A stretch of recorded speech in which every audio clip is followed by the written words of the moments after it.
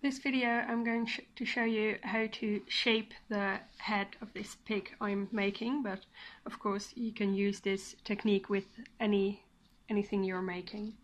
So I took a needle which I already threaded.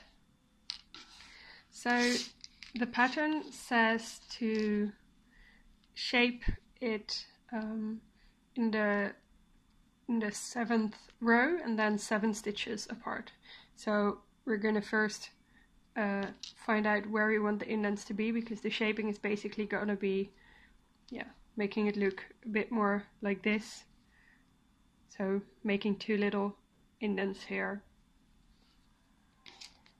So 1, 2, 3, 4, 5, 6, 7.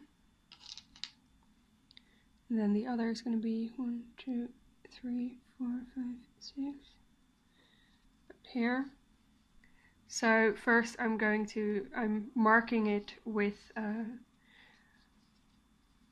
some of these to make sure that I'm gonna indent in the right place, and also I'm checking when I indent it here it looks about right. So I'm going to get my needle, and then around the place where the first needle is stuck, I'm going to attach the yarn just by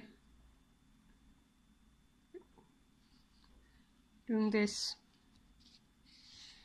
because it doesn't have to be like fully attached, and I can remove the pin. There's always knots in my yarn, so okay. And then going in here and going out on the other side, and just try to keep it symmetrical.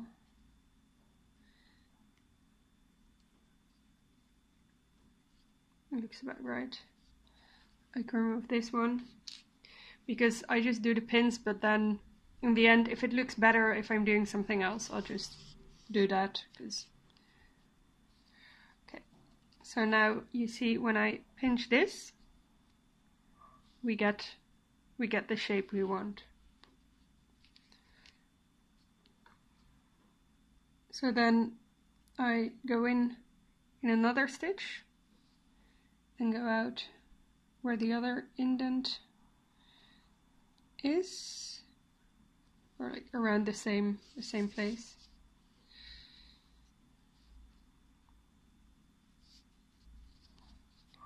And also pinch this, and then just kind of look, okay, does this look okay?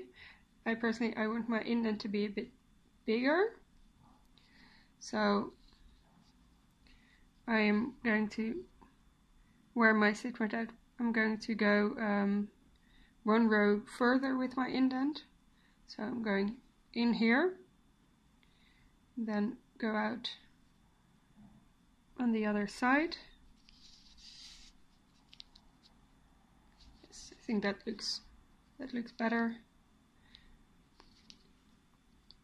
And then let's go in here again and go out where the other indent is. And you can kind of go back and forth until you get the shape that you want. So I quite like how it's looking now. So I basically did a little stitch here and then another stitch here, because with one stitch I didn't really like the shape of the indent, so I did another one. And then here we have these two. I just make one little knot, and then I'm going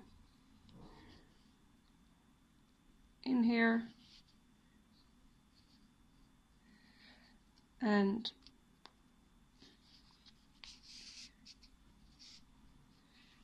out here, and I'm now just using the rest. I'm just leaving to attach the ears and stuff like that.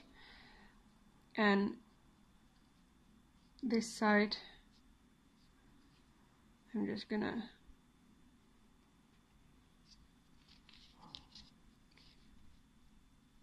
go through and then, because I don't want that anymore. So I'm just gonna put it in the body of the pig.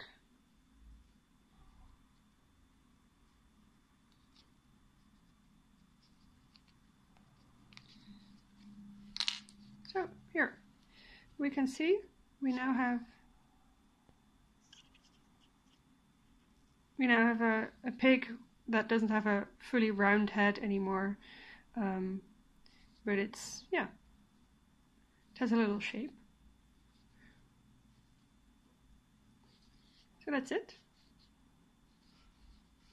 The pattern of this whole pig can be found on my my website, so I'm gonna link that in the description. And this is the finished pig that we end up with. So you can see they have the same kind of indents here, and this one just needs eyes and everything like that, but this is the end result.